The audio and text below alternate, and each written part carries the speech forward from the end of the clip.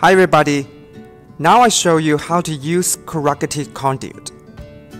Here I have a split corrugated conduit, an installation tool, and a wire harness on the desk. First, let's open the clamp tool and put the wire harness inside. Then insert the cups inside the conduit.